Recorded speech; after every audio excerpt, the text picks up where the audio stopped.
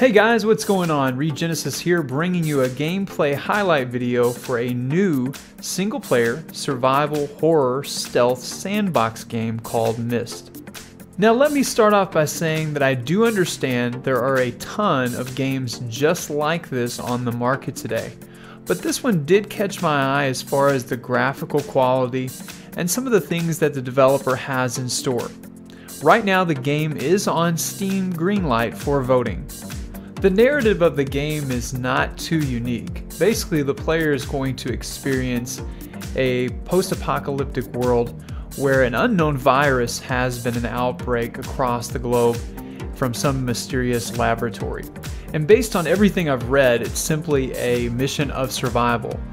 Players will be able to hunt within the game, gather things, craft things, put things together, and there's supposed to be some type of poisonous mist throughout the world that you have to have either a crafted gas mask for or one that you can find within the game to protect you. There will be safe zones and biohazard zones, and basically in the safe zones you're not going to have much of an opportunity to find anything rare or super useful. It's going to be more of a common item deal. In the biohazard zones, you have to use that mask to get in and get out. You're going to use up the durability of that mask, but the player will have more of a chance to find rare items in those zones. Stealth will also be a big key component in the game, where the developer mentions bandits or groups of people living in camps or homes where you can actually sneak in and steal things to survive from those groups of people without even being detected.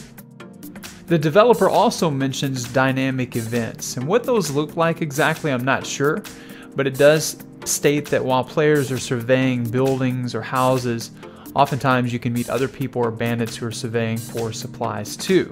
So those could be some interesting interactions for sure. Based on what I've seen so far, I think the game does have a lot of potential to be very good. I hope that the developers will find some ways to innovate so that this game can separate itself from the pack.